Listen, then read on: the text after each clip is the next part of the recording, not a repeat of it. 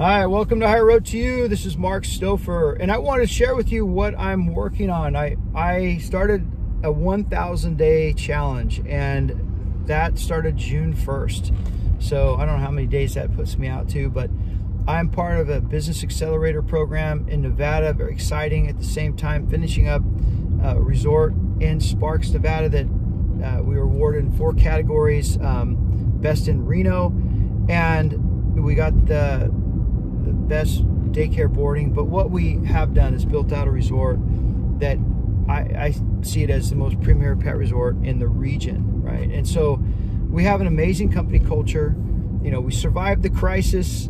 We came out strong. What took, 4.5 years as we do the final touches on this resort, it should have taken 8 months. But because of COVID and then supply chain, material inflation, and nobody wanting to work, and then going through, like 37 employees, in 2021, because, they're taking advantage of the government system of making more money staying home.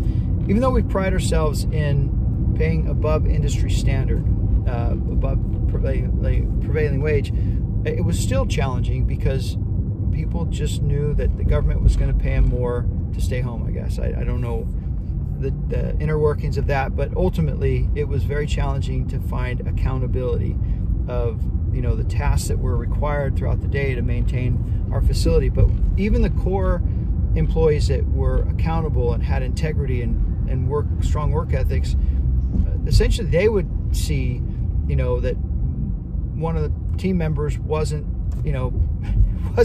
performing at a reasonable level of accountability, and they cut them from the team. So the company culture kind of decides who makes the team and who does not.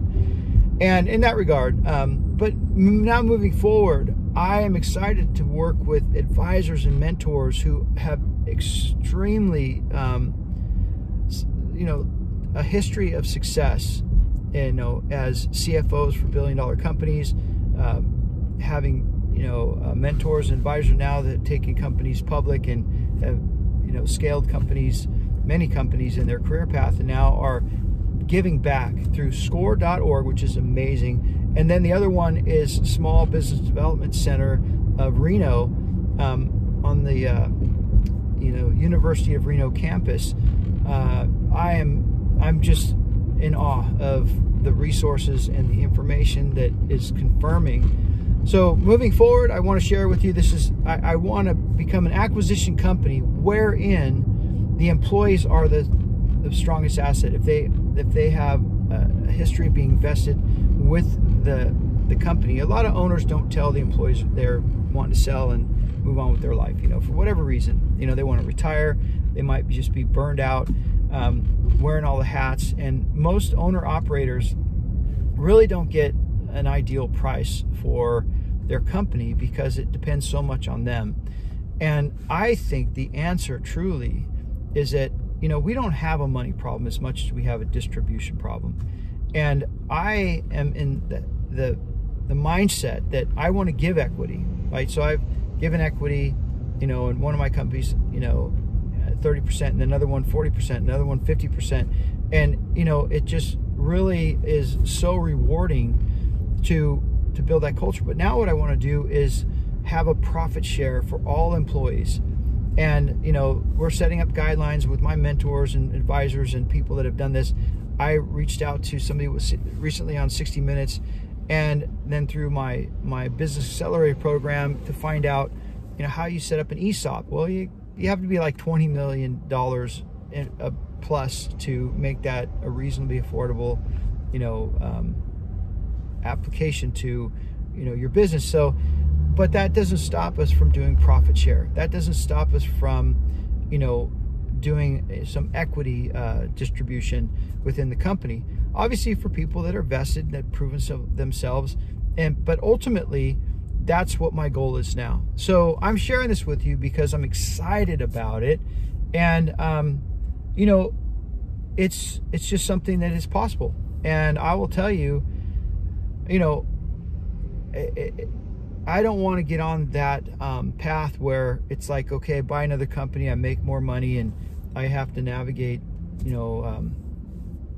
higher quality of living standards or whatever. You know, it's just, I drive through Pebble Beach quite a bit, and all I see is empty, huge, you know, estates.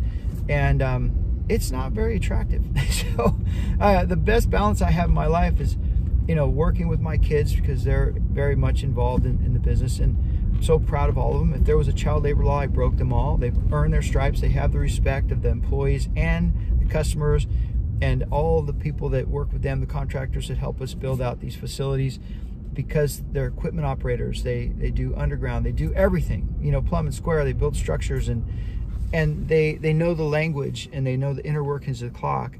And again, if there was a child labor law, I broke them all. And to that I say, you're welcome. And with that, I just, you know, I look forward to blessing more people in this endeavor. So I want to share that with you. If you have any comments, I'd love to hear. If you have any direction on, you know, anything that might help pursue this vision that I have, that we don't have a money problem, we have a distribution problem.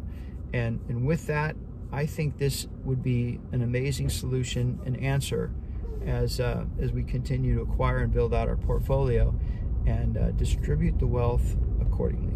So with that, I hope this message finds you well. Have a great day.